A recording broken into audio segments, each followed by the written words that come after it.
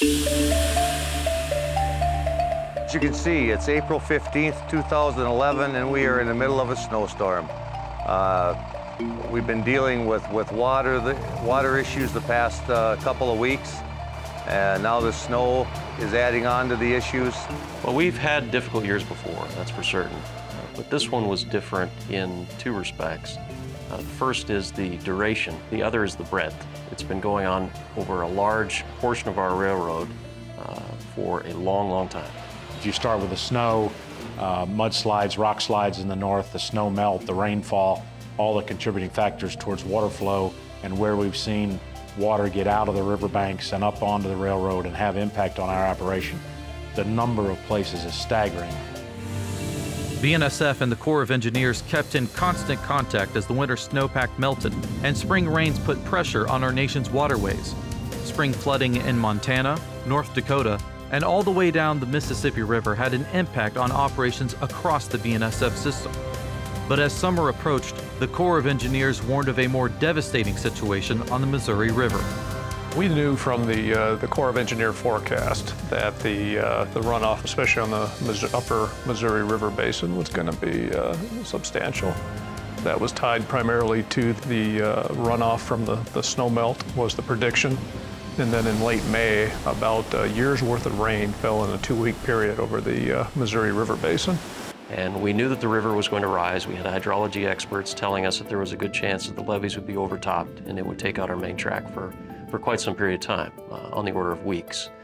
We knew that we would not be able to sustain that, and we were going to try to stay ahead of that water. So yesterday, actually on Monday, June 6th, we started mustering forces, both manpower and equipment, from a 4-state area, bringing them to this location with a plan being put in place that started Monday to start building levees on both sides of our main track for approximately 4 miles to keep the crust and sub open.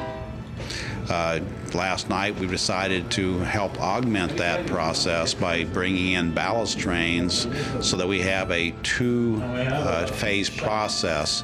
Not only will we build levees, but we'll also start raising our railroad approximately 4 feet for about 3 miles. The crest and sub is a main east-west artery that BNSF operates from Chicago to Denver and Chicago to the coal fields.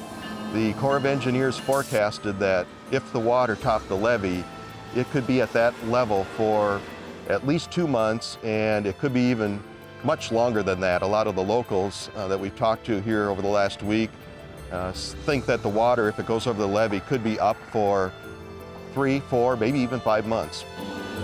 If that were to occur, obviously that would be a huge impact to moving coal to the Midwest and further east, as well as all the other traffic that we run. On June 13th, levee breaks took the Napier and eventually the St. Joseph subdivision out of service, which made the efforts on the Creston sub all the more important.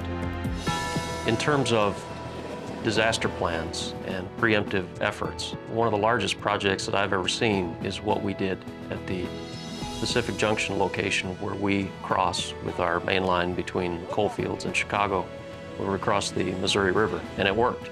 If we hadn't done that, our railroad certainly would have gone out of service, and it never has.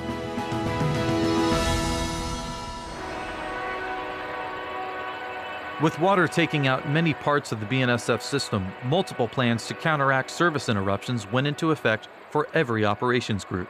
When you think about our system, specifically when we lost Minot due to flooding, and then the St. Joseph subdivision between Lincoln and Kansas City, we had the equivalent of about 80 trains that we had to reroute.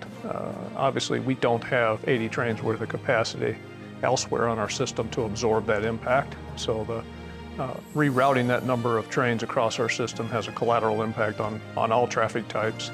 Without people, the BNSF network pretty much comes to a halt. And when you're trying to run a larger number of trains in some corridor or on some segment of the railroad, you've got to have locomotive engineers and conductors to put on the trains and to operate them from one end of that segment to the other. The reroute plans also took trains hundreds of miles out of their normal route, decreasing locomotive velocity, resulting in a need for more locomotives and cars to haul the same amount of freight. The mechanical teams quickly moved locomotives and rail cars out of storage and back into service.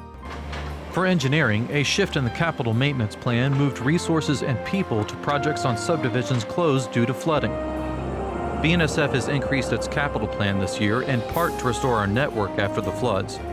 While the floods caused damage on many parts of the system, the St. Joseph subdivision may well have been the most challenging. Levee breaks near Rulo, Nebraska allowed Missouri River floodwaters to overtake a portion of the St. Joseph subdivision.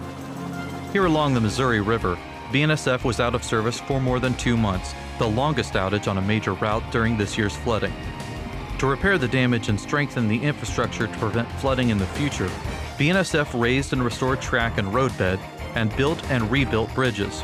This included adding 5 new bridges needed to handle water volumes and restore the track to service. When all these bridges are done, the new capacity that's created by these bridge openings will alleviate the floodwaters or get the floodwaters from the Big Lake area that are currently north of our tracks. It will allow those to pass through our tracks. Additionally, BNSF has moved up some capital maintenance plans to take advantage of the lengthy outage on the St. Joseph subdivision. We have had to react to circumstances and in some cases, well, in many cases, adjust our capital plan to account for what's going on around the railroad. We've had to shut down certain projects, move a lot of other projects around, and basically be very, very flexible. And I think we've been good at that this year. I think the team has done a remarkable job in terms of being flexible and able to overcome some of the challenges. We've had to move a lot of people around, so they've had to be flexible. And it's worked. It's worked very well. These floods have had a devastating impact on our service and our velocity across our network. Our challenge going forward, our customers understand that impact, but I can also say that we have many customers who are struggling with the duration of this impact, and they're telling us, as they should, that you've got to restore service, you've got to restore velocity, and that's what we owe our customers. And I think our challenge now is to take the same energy we put into addressing the crisis now into restoring service and velocity across our network. That's our challenge going forward, and that's what we got to focus on.